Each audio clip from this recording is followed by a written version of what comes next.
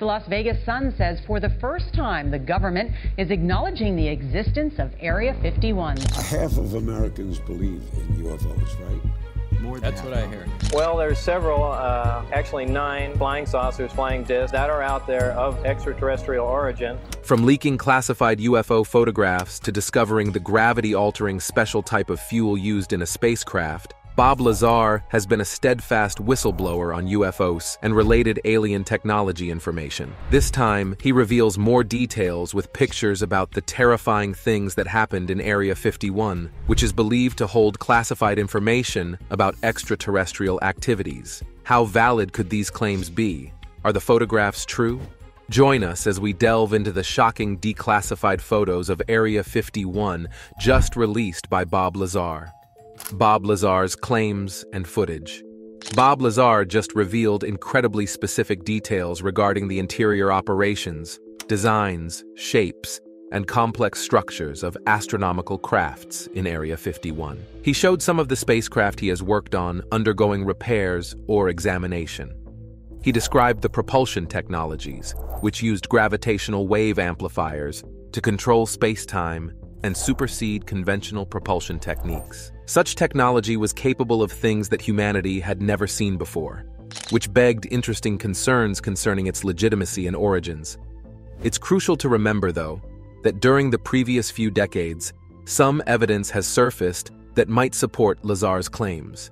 For example, Bob Lazar appears to have a sincere belief in his own statements, as seen by his many polygraph test passes administered by credible examiners. Furthermore, it has been claimed that his descriptions of the infrastructure and design of Area 51 correspond with satellite images obtained subsequent to his original disclosures. It also appears that Lazar's testimony came before a number of noteworthy scientific developments. Little was known about Element 115 before Lazar made his public revelations. Nonetheless, it was formally included in the periodic table in 2004 and given the name Moscovium. One can't help but wonder if Lazar's story has any merit, given the interval in time between his claims and the scientific verification of Moscovium's existence. Although Lazar was debunked, his assertions gave rise to a number of government conspiracy theories, the majority of which include alien life. There is no evidence that Lazar was ever employed by the military or any government agency. However, a writer claims that Lazar was familiar with the inner workings of Los Alamos National Lab in New Mexico, the Groom Lake Complex, and the Nellis Air Force Base in Las Vegas. Lazar made further assertions after that. According to him, the government destroyed his work and educational records and labeled him as a non-existent entity in an attempt to malign him. Lazar was criticized for being a fake by some, who said he lacked credible evidence to back up his claims, while others thought his story was intriguing and unsettlingly realistic. In the late 1980s, Bob Lazar claims surfaced when he was asked to work at the installation, giving rise to conspiracy theories, saying that the government was looking into recovered alien spacecraft. Bob Lazar is a physicist who affirmed that he worked in the S-4 section of the formerly secret military base known as Area 51. He revealed to George Knapp, a television reporter from Las Vegas, that he had seen autopsy photos of aliens within Area 51, and that the U.S. government had utilized the facility to look at ships that had been recovered from space. Part of the information on these extraterrestrials mentioned UFO spacecraft that use a method of propulsion to manipulate gravitational fields. Gravitational propulsion uses gravity applied to a flying saucer, utilizing the circular shape rather than reversing gravity, as space is defined as the geometric construction of energy. He claimed to have witnessed incredible propulsion and power systems running on an element he named Element 115. This supposed element, later given the formal name Moscovium, would enable space-time to be bent and space travel possible through the use of anti-gravity propulsion technology. Area 51. The secret base. Area 51 has been raising several imaginations in the minds of many due to connections with alien conspiracy theories, UFO sightings, and advanced craft testing. For Bob Lazar to release such declassified pictures about the site puts his claims on a bigger scale to awaken people to activities going on that may or may not pose a threat to humans. The U.S. Air Force military base, known as Area 51, is situated near Groom Lake in southern Nevada. The Southern Californian Edwards Air Force Base is in charge of overseeing it. Although the installation's sole verified use is as a flight testing facility, it has been the subject of many conspiracies concerning extraterrestrial life. There have been rumors regarding the installation for many years, especially in light of the increasing number of UFO encounters in the area. The location was designated as Area 51 on Atomic Energy Commission maps, and this became the site's common name. The author, Annie Jacobson, likewise rejected the notion that the facility was truly approachable by citizens. The Pulitzer Prize finalist author of Area 51, An Uncensored History of America's Top-Secret Military Base, claimed that the covert military installation is housed inside a classified testing and training range the size of Connecticut. That foundation is so fiercely defended, in the real world as well as in the media.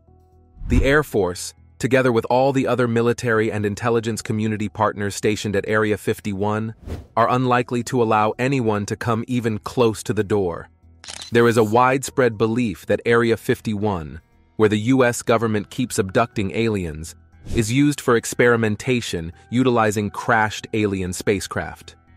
Lazar's statements strengthened the notion that Area 51 is a center for extraneous knowledge by adding depth to this long-standing notion. The buildings captured on the site have structures that accommodate such speculations. There is no denying that the base is shrouded in mystery, which makes it a great place for rumors to sprout.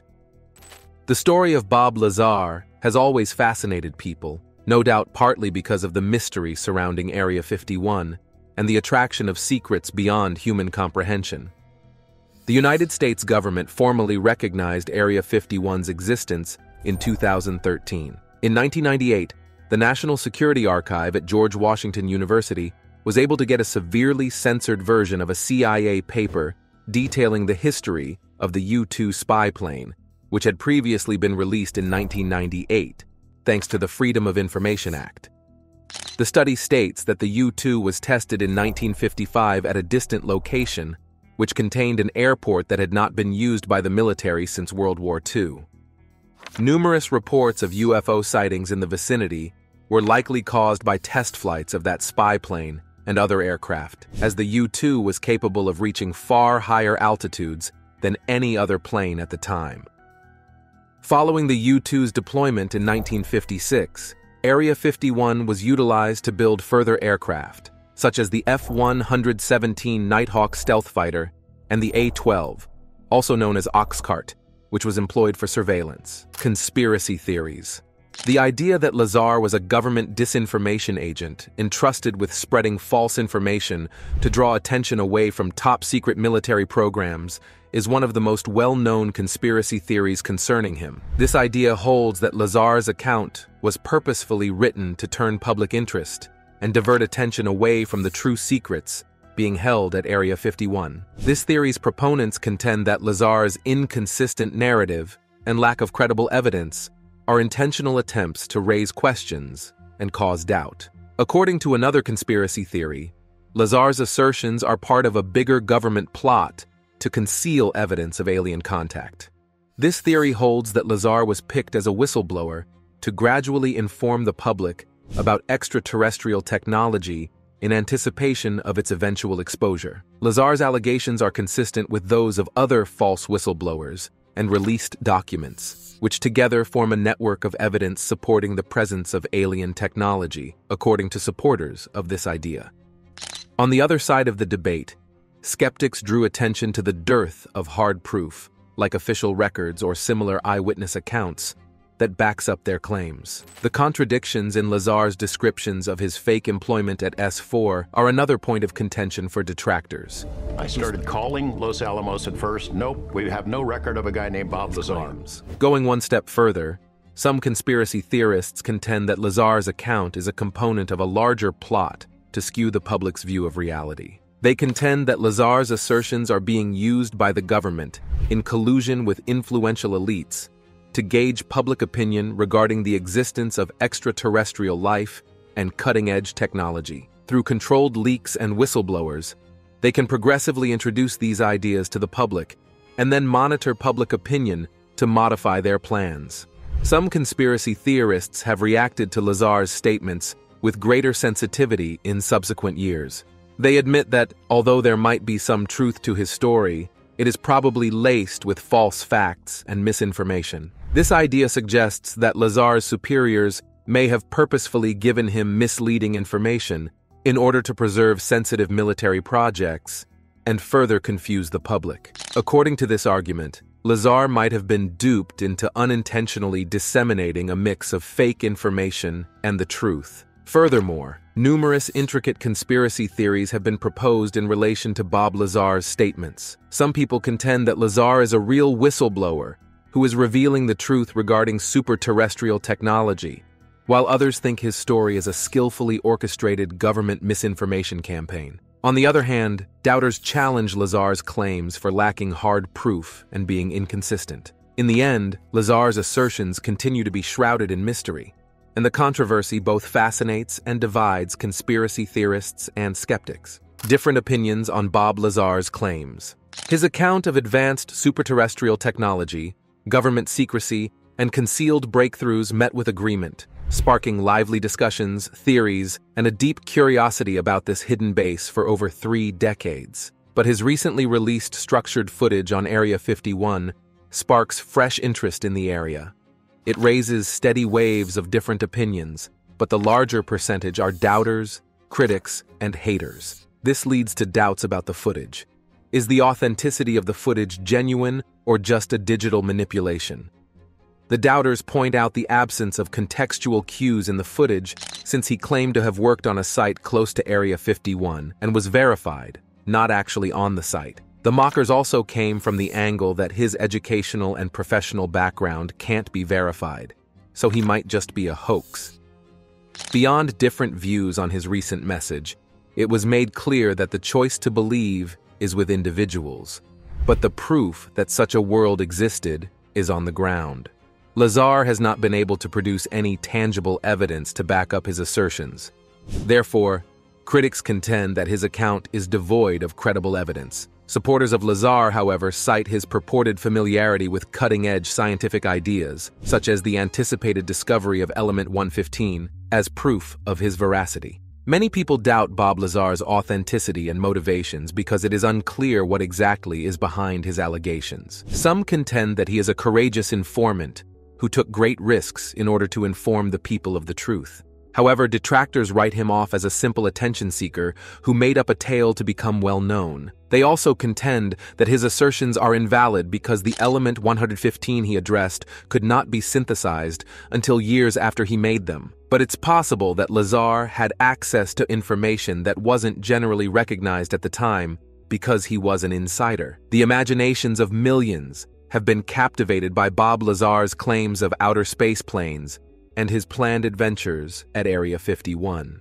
Both the secrets kept within the mysterious walls of Area 51 and the riddles surrounding his narrative continue to intrigue and divide people. One thing is certain, though: whether Lazar is a cunning manipulator telling a spectacular story or a spy exposing long-kept secrets, the attraction of the unknown and the potential for extraneous life will always drive us to solve the riddles that surround life beyond Earth. Let's hear your thoughts in the comments about this venture. Also, don't forget to like this video and subscribe to the channel for more. See you soon.